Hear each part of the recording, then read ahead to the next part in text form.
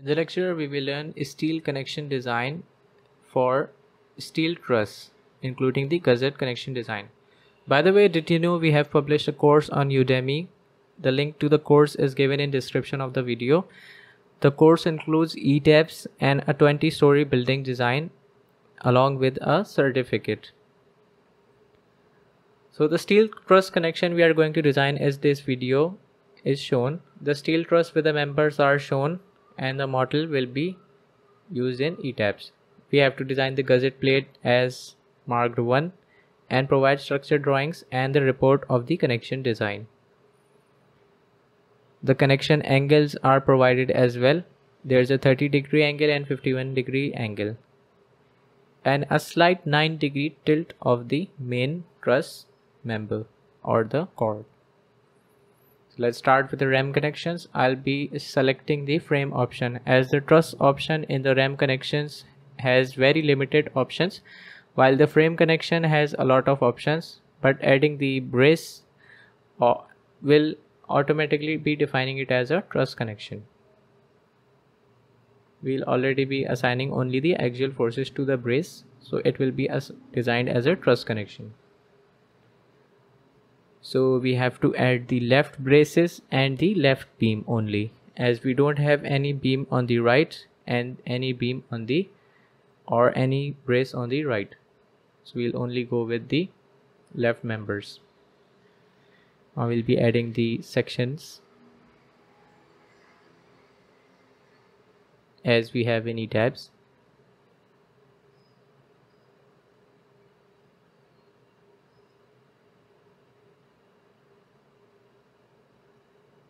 We can leave the setback as it is, and the section to be defined for the left beam is a W-shaped section.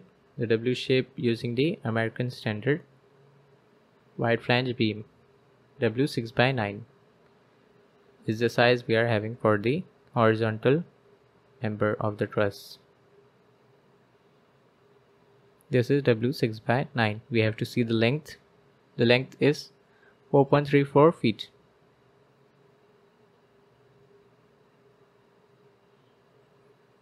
So we have mistakenly added an extra member, so I'll be deleting this member by deselecting the right brace option from here.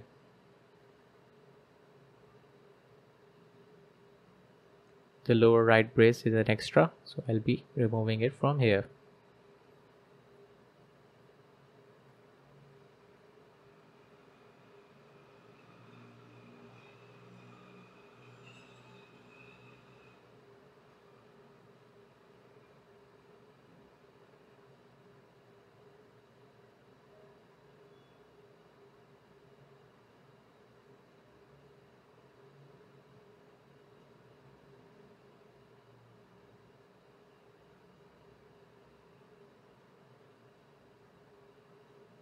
Similarly, I am assigning the brace members as defined for the truss as well as for the beam.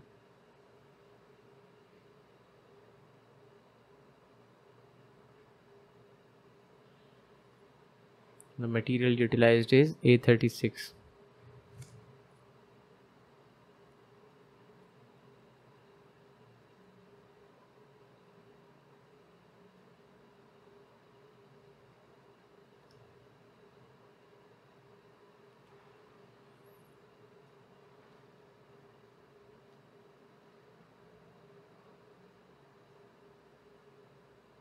About the slope angle, we'll be working out with the slope angle right now, as the braces are at slopes other than 45 degrees.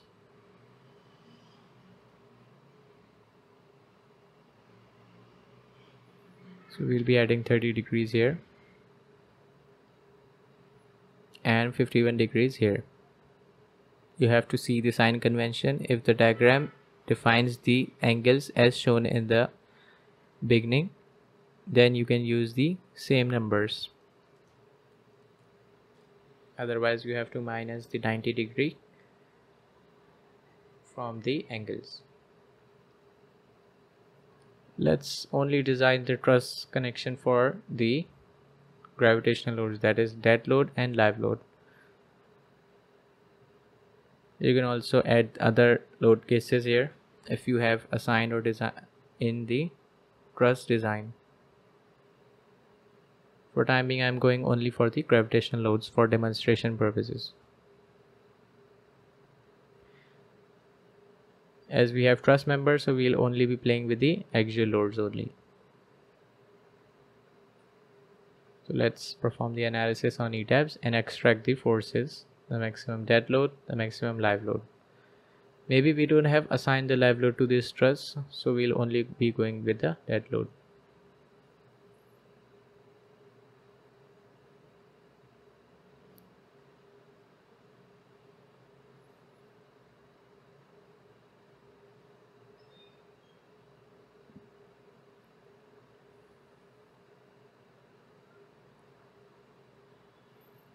On the bottom left, I can see the value when I hover the cursor.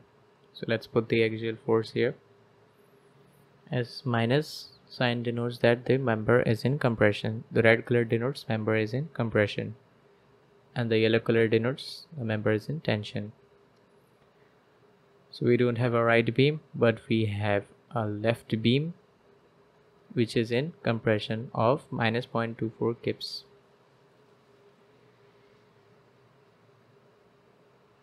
Basically this is our point of interest. I was mistakenly seeing the wrong connection. So now here our beam has the force as shown, the compression force.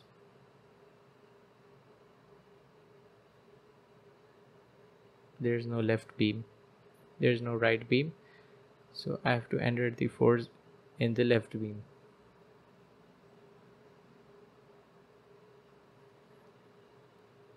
Top left brace we have here. So the top left brace is having tension as shown in the yellow color or dead load.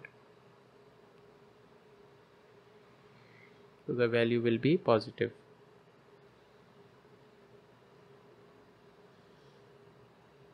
Similarly for the bottom brace, bottom left brace.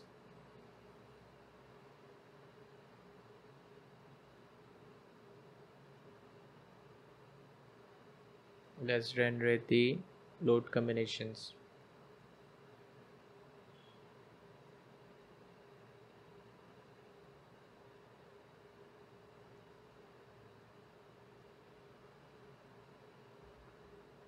Using AISC LRFD.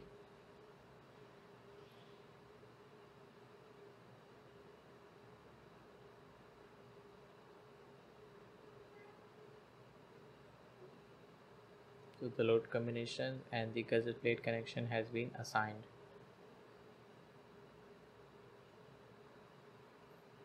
Double angle wouldn't work because the main brace or the main member, that is the vertical chord, is very thin for it, as we only have a 5 inch by 5 inch section. So I'll only be going with the shear plate connection that includes the welding of the shear plate.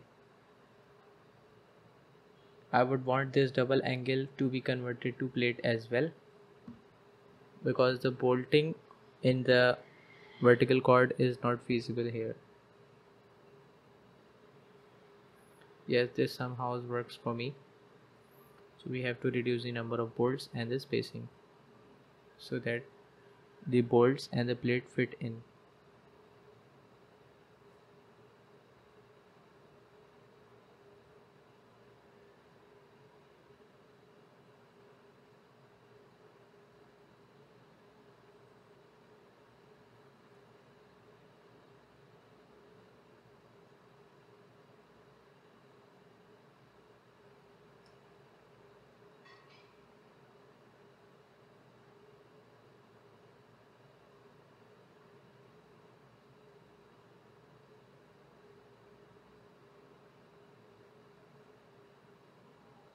We can reduce the thickness of the plate as it's not necessarily needed here.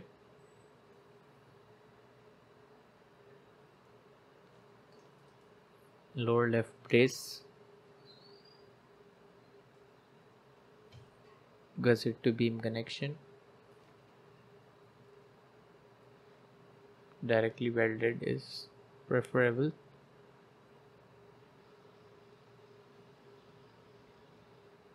You can also see other options. No, angles is not right, and the plate is also not right, so the directly welded option is okay. You can change the weld thickness to 1/4 inches.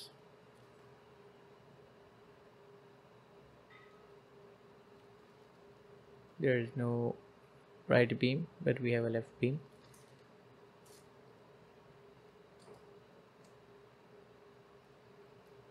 We have an upper left brace.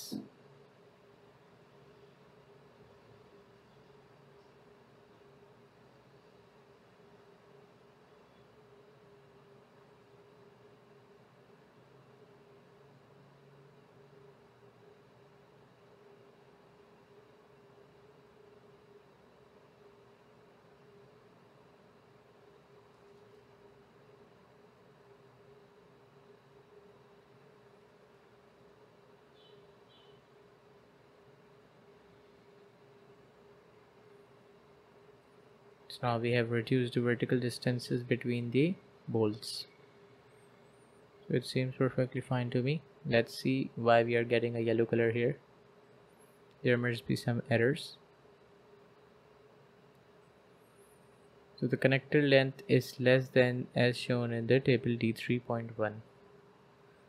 So right now I won't be going to details of table D3.1, but just for demonstration purposes I'll tell you how to increase the connection lengths.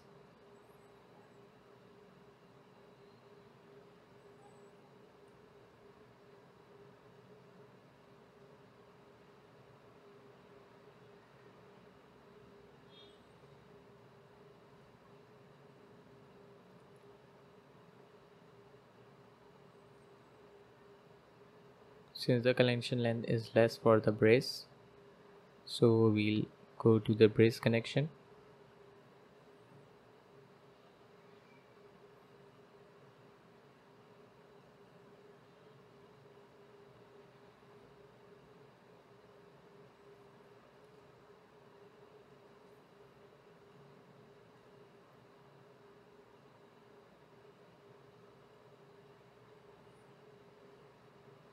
Gusset to brace connection.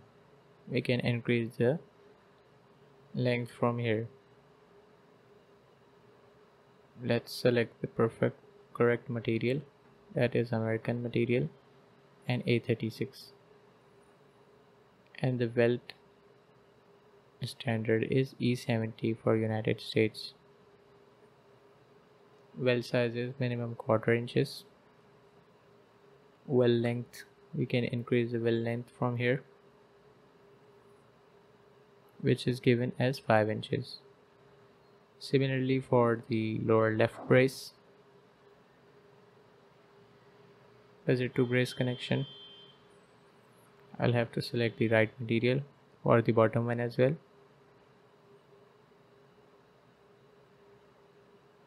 and the electrode for the welding, that is E70. So now I have increased the connection length for this one, the bottom one.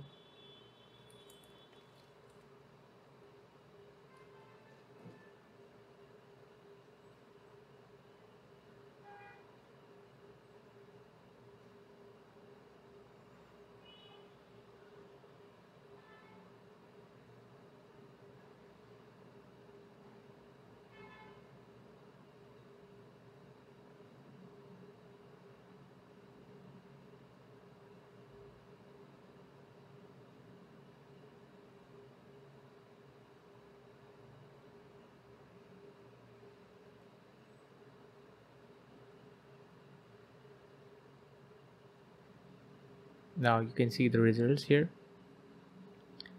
The connection length error is there, so I'll be ignoring this error as I already demonstrated how to increase the weld length. You can see the details in the table 3.1. Now the shear plate length. We are running out of shear plate length limitations. The maximum value is 4.97 and we have a 6-inch high shear plate. We can fix this one.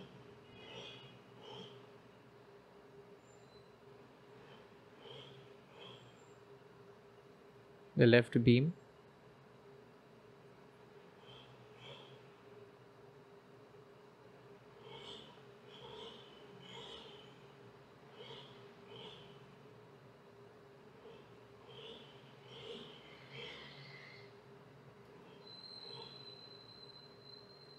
Now let's see.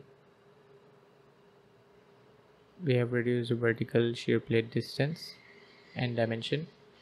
It is 5 inches now, but the limit is 4.97. So we may ignore this. But just for demonstration purposes, let's fix this. However, practically we'll consider this as fixed already.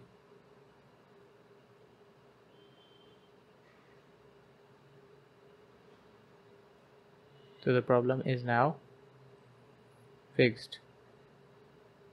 The shear plate length is fixed.